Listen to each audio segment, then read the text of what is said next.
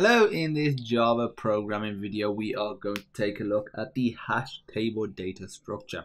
So the hash table data structure is pretty similar to some of the other data structures in that it has a key value pair sort of scenario. And let me show you how to implement it. So you're going to want to import java.util.asterisk like so, and now you're going to want to put hash table. Hash table. I want to call it t equals new hash table, and I realize the constructor is the wrong name, or wrong caps I should say. And now to add something to it, just do t.put, and for the key I'm going to put 1. The value I'm going to put 1, but in word form. So it'll just be like numbers essentially. So 2, 3, 4, 2, 3, 4. Okay, so first of all, what we're going to do is create an enumeration. And this is what we'll use to be able to loop over it. And actually before that, let's just print it out. See what even happens if we put it in a print line. We put it in the print line, put t in there. There we go. It prints them out.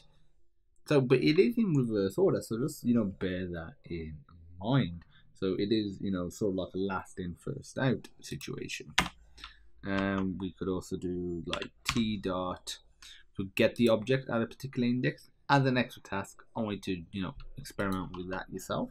But yeah, let's continue what I was doing. So create an enumeration. I'm gonna call it e equals t dot keys like so, and we can loop over it by doing while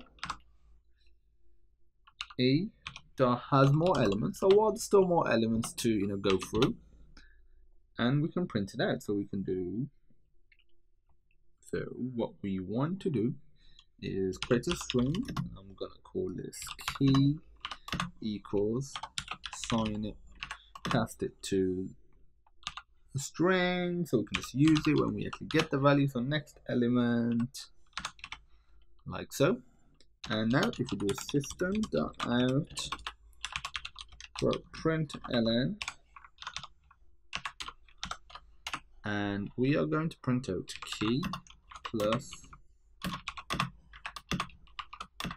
and the final one is just going to be actually I'll show you the .get method. So get, the key we're using is key, so we get a unique key every single time, run it, there we go. So it's printed it out.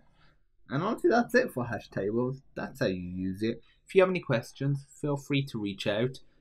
I will provide a link with this video that will show you more functionality of hash tables. So have a look at that, and I look forward to seeing you in the next awesome Java video.